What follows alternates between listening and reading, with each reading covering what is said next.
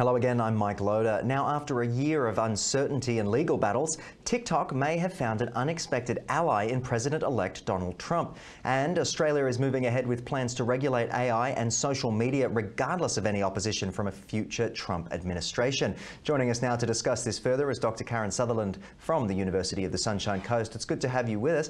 Could Trump actually save TikTok in his first 100 days? That's what I'm being told. That's what he's saying. But the only thing is, it's going to be a very tight turnaround, because if there isn't a resolution found, TikTok is supposed to cease its operations in the US by January 19, and Trump's inaugurated in early January. So that's a very tight window when it comes to the government and decisions made by government. Do you think they could actually pull this off? I feel like there are so many users on the platform. From what I've seen in the past, they're very passionate content creators, and the platform just seems to have this staying power. Oh, absolutely. In the States, I've found some stats on this. So they actually have 170 million users in the States. And in the US, it actually generates $16 billion in US revenue every year. And Trump's got a vested interest. He's got more than 14 million followers himself. Having access and direct access to so many people, such a wide audience, it would be not in his best interest to get rid of the platform.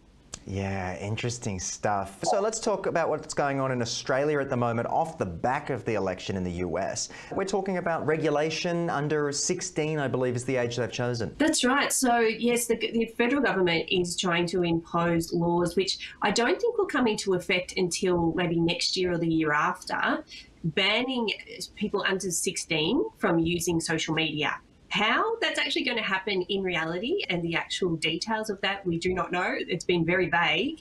But yes, so that's the plan. So where, I guess, in the US, there's been talk that the Trump administration is actually going to wind back a lot of regulations in relation to social media, and particularly AI, which was not mentioned at all throughout the US election, which was pretty interesting.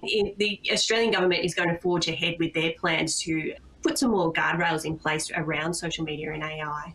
Yeah, absolutely. I can hear the cries of a lot of parents out there saying, yes, fantastic, ditch social media, etc. What has the response been, more broadly speaking, about the social media ban? Look, it's very mixed. There has been a lot of research just to show the psychological damage and emotional damage that can happen with social media use for people who are using it, who are in their younger years, and how impressionable they are. But in saying that, actually imposing the restrictions is going to be the hardest thing, like exactly how they're going to do it. Will the platforms comply? How will they comply? Will it be up to parents? What will actually happen? Will parents be penalised if their kids are found to be using it? Who knows? Yes, there's a lot of talk and speculation around how it's actually going to work. Yeah, and if there's one way to make kids want something, it's to ban them from using it. And I can only imagine the changes and updates that they would come up with in order to speak and communicate online as well. Oh, it's going to be a time of huge innovation and creativity to try and get around the restrictions, I can assure you. Absolutely. As they say, the revolution will be televised on social media probably. But Dr. Karen Sutherland, thank you for joining us for today's chat. Thank you.